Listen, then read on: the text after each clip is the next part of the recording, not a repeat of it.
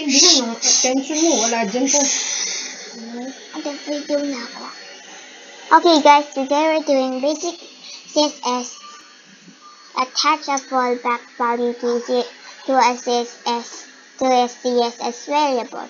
When using your variable as a CSS value, you can attach a fallback value that your browser will revert to if the given variable is invalid. Note, this fallback is not used to increase browser compatibility, and it will not work on IE browser. Rather, it is used so that the browser has a color to display if it cannot find your variable. Here's how you do it. Okay then, that's easy.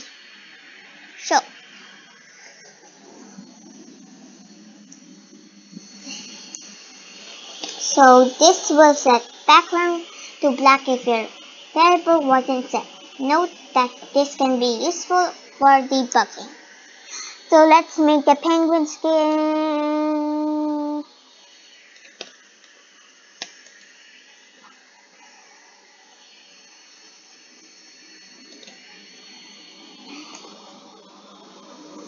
So first, wait.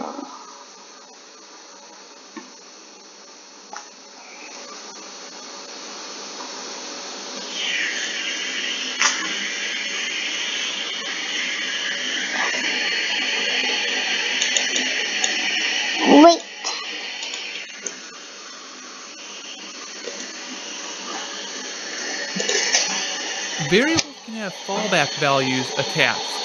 These are used if for some reason the variable won't work. It could be because someone's using an older browser. Wait. My cheek.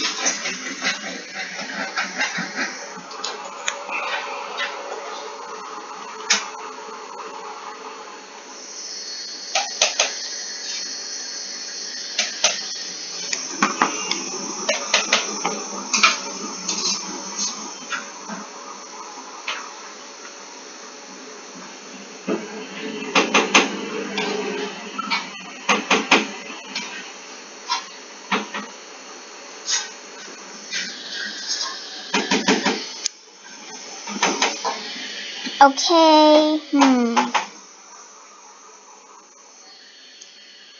let's watch a video. Variables can have fallback values attached. These are used if for some reason the variable won't work. It could be because someone's using an older browser that doesn't use CSS variables, or maybe just the variable name is spelled wrong. See, that's what's happening here. See, it says penguin. That's spelled wrong.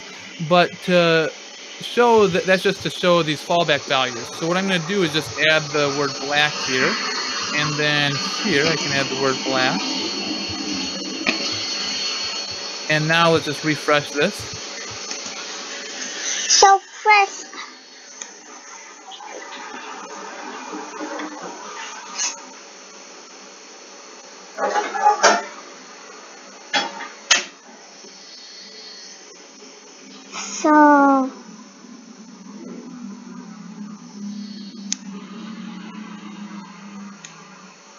penguin.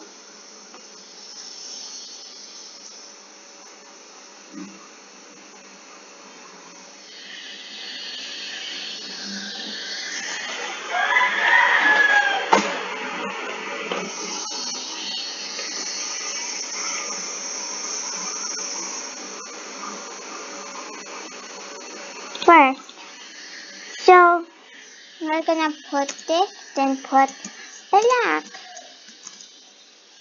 Then we made the bottom of the penguin black, and then the penguin bottom.